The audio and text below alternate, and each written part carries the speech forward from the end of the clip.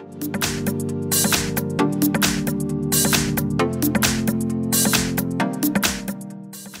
everyone, here we've got REALME C3 and let me share with you how to enable OTG connection on this device.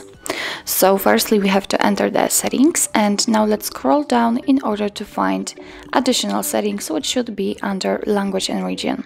Here we have to scroll down again, and as you can see here we've got the OTG connection option, which is right now turned off. If you'd like to turn it on, just tap on the switcher right here, and since this marker looks like it means that the OTG connection has been successfully activated. Obviously you can turn it off manually just by tapping on the switcher again, but if you don't want to do that, as you can see here we've got the info that it will be automatically turned off when it will be not in use for 10 minutes. But let me turn it off manually.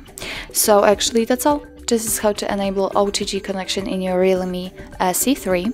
Thank you so much for watching. I hope that this video was helpful, and if it was, please hit the subscribe button and leave the thumbs up.